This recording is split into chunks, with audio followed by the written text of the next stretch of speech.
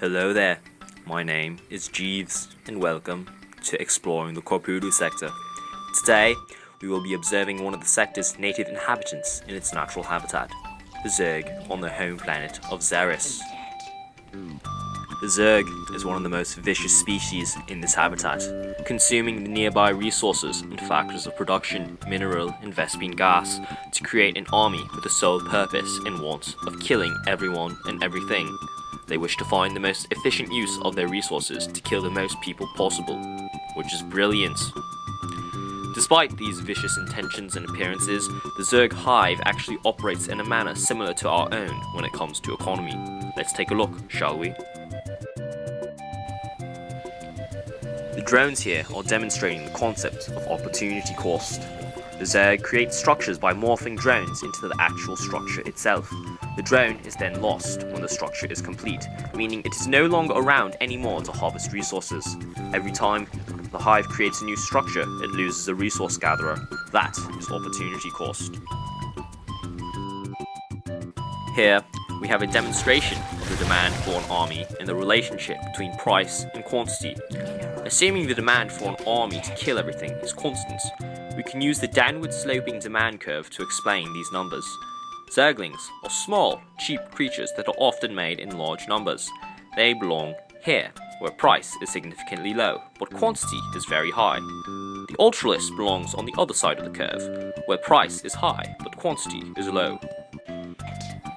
Of course, a combination of these units can be created with the same resources. However, using resources to create one means fewer resources available to create the other. There's a trade-off between producing each type of unit, whether it's a Zergling or an Ultralisk.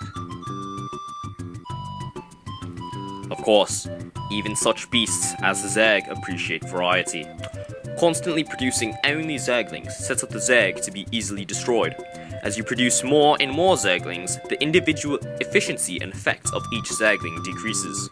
Instead, by varying the army to include range units like Roach and support units like the Infester, each individual unit has higher efficiency and effect.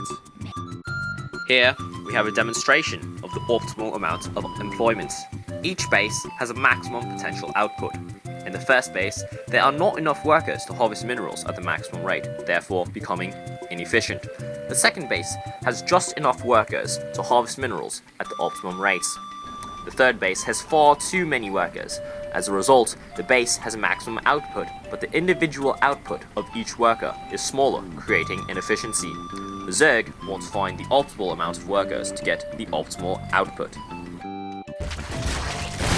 With the resources gathered and the amount of hatcheries present, in a certain amount of time, the Zerg will be able to produce a certain amount of units. This can be demonstrated by the production possibility curve. The curve represents the maximum possible amount of units that can be created under these circumstances. Any points inside this curve would mean that there are resources, whether they be factors of production or hatcheries, not spent, which is inefficiency. Here, we see the Zerg expanding its production possibility curve by producing additional hatcheries, which produce more units.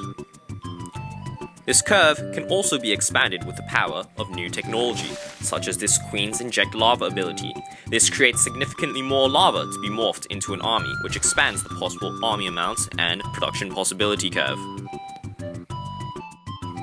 Often, instead of using resources to produce more units, resources can be spent to evolve new technologies. These are like alternate investments which allow the Zerg to create a large variety of stronger units. Well, that's all the time we have for today. Join us next time, where we will be exploring how the Zerg adapt to the frozen planet.